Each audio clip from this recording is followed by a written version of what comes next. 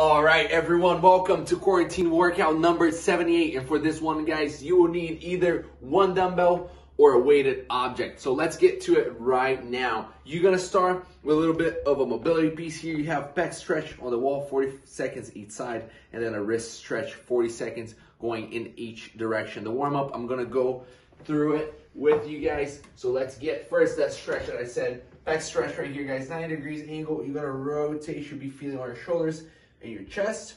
For the wrist, knees on the ground, fingertips facing you. You're gonna go 40 seconds clockwise, 40 seconds counterclockwise, getting the wrists nice and open. Then we're gonna go 30 seconds of a Spider-Man stretch each side. Rotate the elbow to the ground, reach the sky, open up that T-spine. Then you're gonna perform one push-up. Then you're gonna go 30 seconds of mountain climbers right here. Bring your feet as close to your hands as possible. Then we're gonna perform two push-ups. Then we have 30 seconds of a down dog. Push your head through, open up that overhead position. Then you're hitting 3 push-ups. After that, we have 30 seconds of sprawls. Kick the legs back into your hands and stand up, no need to jump.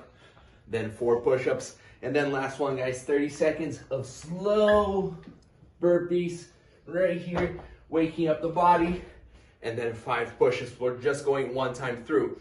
After that, grab a lighter dumbbell or a lighter weighted object. If you have, we're gonna go 20 seconds now. The movements are the following. 20 seconds of dumbbell deadlifts right in the middle of my legs right here. Make sure you hinge at the hip. Then 20 seconds of high pulls. 20 seconds of snatches,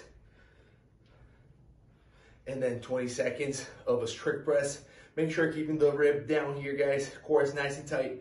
Once you're done with all on the right, move on to the left. That's gonna be your dumbbell warm up.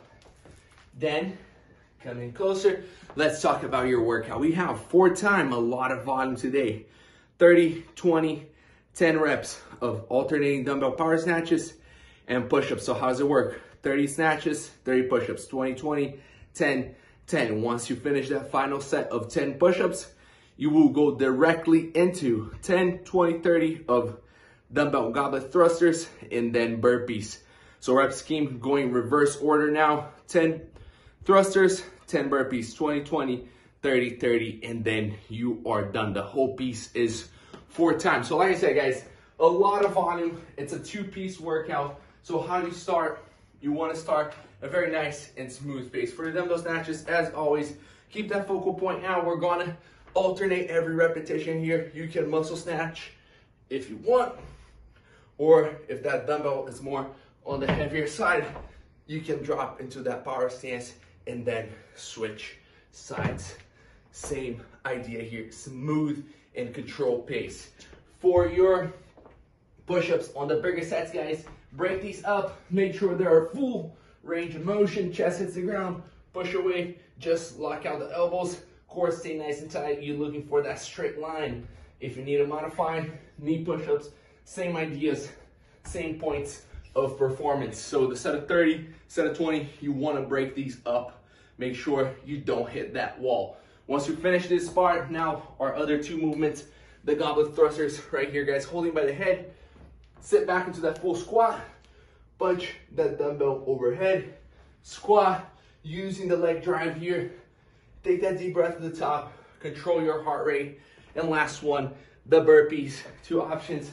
Kick the legs back, chest and thighs hit the ground, kick right back into, clap overhead. Or you can step in, step out, and step into it. That's it for our movements. Again, guys, start smooth, pick up the pace as you go. Very challenging workout. I hope you guys stay safe out there. Whatever you guys need, let me know. I'm here for you, and I'll see you guys next time.